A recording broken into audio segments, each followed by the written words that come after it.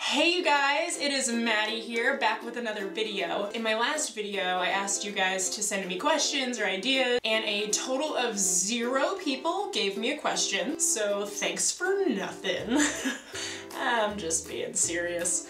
Anyway, today I'm going to talk about how to fight fair in a relationship. Whether you're dating, you're married, thinking about dating, even in friendship. But in this particular video, I want to talk about relationships in the context of dating, marriage, any kind of romantic relationship, and some keys to help you fight fair, fight well, if that's even like a phrase, I don't know. Clint and I have been married a little bit over a year. I know that that may not be a super long time. There's people that have been married way longer than we have that have a ton of wisdom, but I feel like this is something that we do really well. And we both had this really high standard for our relationship, so we both really take conflict seriously because you need to have healthy conflict to have a healthy marriage. And people that aren't having any conflict, I would question whether or not their marriage is really healthy if you say, oh no, we never fight, we don't fight about anything.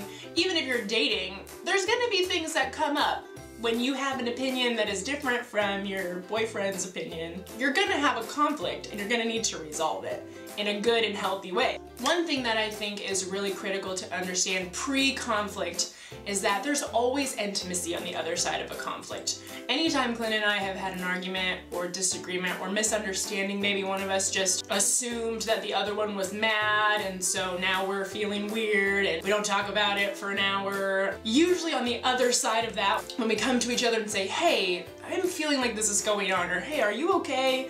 And we talk about it, there's always intimacy on the other side of that, and I always end up feeling closer to him after the argument, which I know sounds counterintuitive. I think the reality is we're talking, I'm talking about how I feel, you're talking about how you feel, we're working it out, and then on the opposite side of that, wow, I feel really connected to you. So I think that knowing that can disarm people to be able to have a conflict, because if you're going into your conflict thinking, gosh, they're gonna be mad, this is gonna make things worse, we're gonna have more disconnection, then why would you want to have an argument? Just sweep everything under the rug. That's what I used to do. I'd be like, well, let's just not talk about it, and then 3 weeks later I'll scream or something. Obviously that doesn't work, so I'm gonna break down a few things about ways that we fight unfairly, and then I'm gonna give you some tips for fighting fair in your relationship. So, one thing that I think is unfair that is not allowed, name calling. Name calling is just not cool. You don't want to be called something in the middle of a fight when you're talking, you're trying to vent how you feel, and someone's like,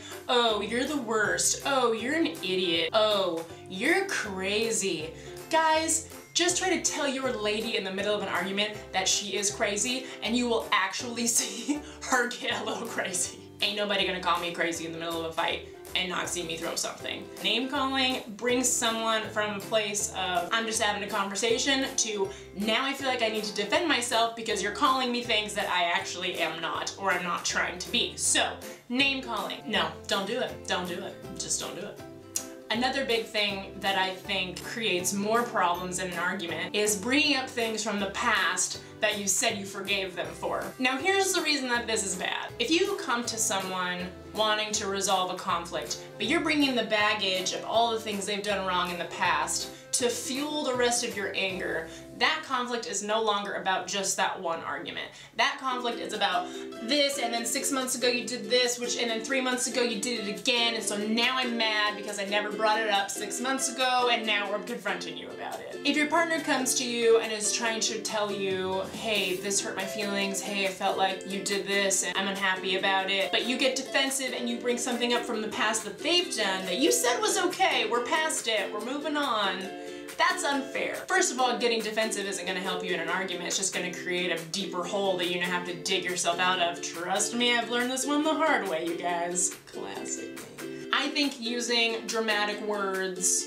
like always or never are kind of unfair. To say that someone always does something or never does something, I highly doubt that that's true.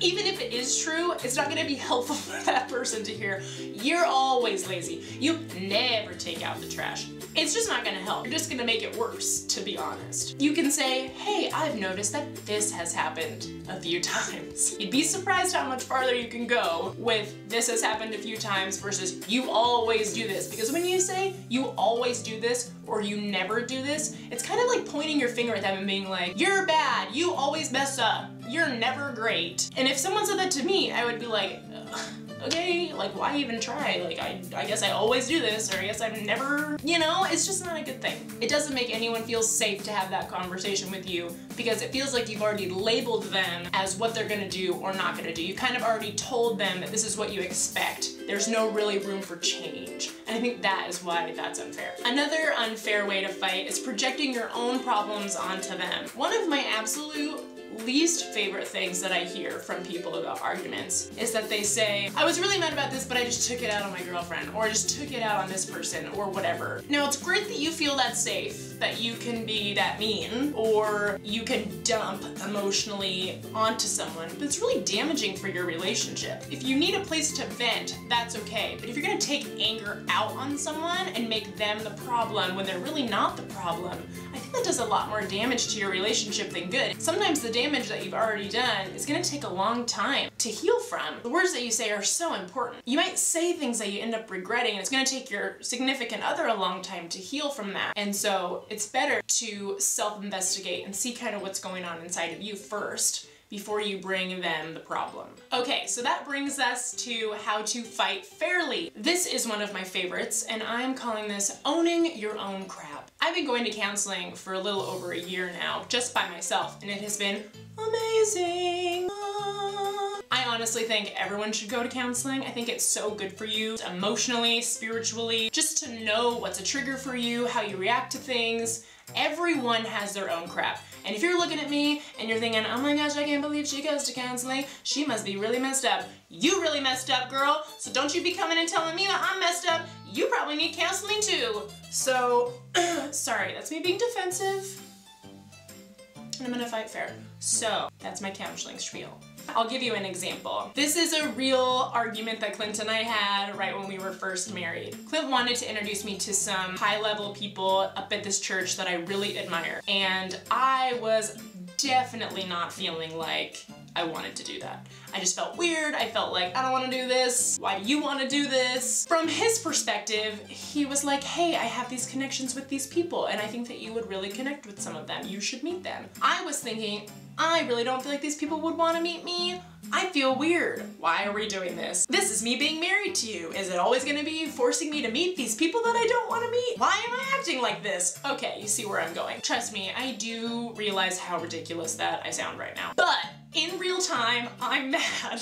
After we argued about it for a good 30 minutes, I went by myself and I just had some time and I came back and I was like, hey, I'm really sorry. I realized that I just kind of feel insecure and weird about meeting these people, and you're being really great and wanting to introduce me to them. I'm really sorry that this is really just me. The problem right now is not you. The problem right now is me. And I think that that is one of the biggest, best statements that you can make. And it really honestly is a phrase of humility. You saying, hey, wow, I'm the problem. You're not the problem.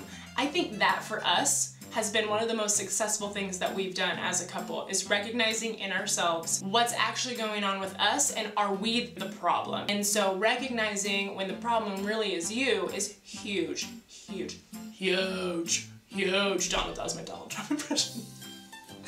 Anyways. Staying respectful and honoring always. This kind of goes along with the name calling, mocking, like, I don't think you're so meh. Why are you so meh? Oh my gosh, if you do that to me, it will drive me actually insane. Being honoring and respectful is huge, and it'll help maintain connection during an argument, where you'd say, hey, I can totally see how that would feel like that, or just valuing their opinion, valuing where they're coming from, really trying to be in their shoes and say, I respect you, and so I know that you have great input and that you have something to bring to the table, and I should respect and honor your opinion, because that's the only way that we're gonna really understand each other. If I don't respect and honor my husband's opinion, I'm constantly gonna think that I'm right and that he's wrong every single time. But because I respect and honor honor him, even if it sounds ridiculous to say, okay, I'm really gonna stop and think about what you said and take it seriously because it has weight for me, because I respect you. All right, that's all I have for you guys today, so check back next time, subscribe if you want to,